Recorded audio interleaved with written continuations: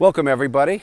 My name is Dave Davis. I'm chairman of the board of Ariston Thermal USA. You're here at HTP corporate office. So we're going to be going up into the training center, kind of going over some of the new introduction of products we have and some of the existing products we have. We appreciate you tuning in. I want to show you some of the nice features about our control panel. It's really set up nicely.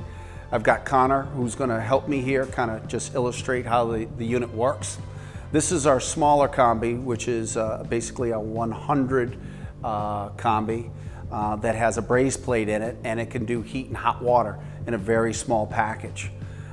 As you can see here on the display, we've got basically our domestic connections here that can be adjusted, and then it'll blink and it'll allow you to save that temperature for whatever temperature you want. We ship it at 120 degrees. So we have this comfort, and you can see here there's a time clock. The unit's going to come on now to preheat the braze plate in the back to 105 degrees. So what this will do is it'll maintain 105 degrees in that braze plate. And we've tested this over an hour's time because a lot of guys are concerned that it's going to short cycle. But with the mass of the heat exchanger and what we have and the amount of low volume we have in the braze plate, there's very few short cycles that you would have within the system itself. So the beauty of it is that comfort function just allows you to keep that temperature and that braze plate warm, so when you need domestic, you got it right away.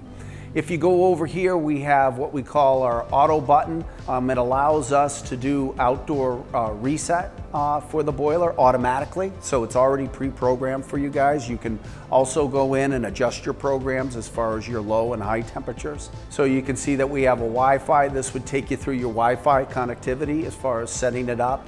This reset button will basically allow a customer or a homeowner to reset a fault, or a contractor, if you had a fault for whatever reason and it illuminates there. This allows us to set the temperature. So we can set that temperature to whatever temperature range we want within the boiler. On a high temperature setting, we can go from 179 at the high, or 180, down to 120 degrees.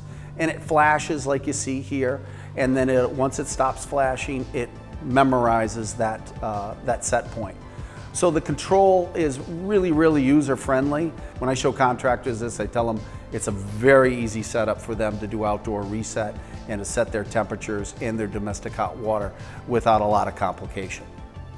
So I appreciate that, taking a look at the control.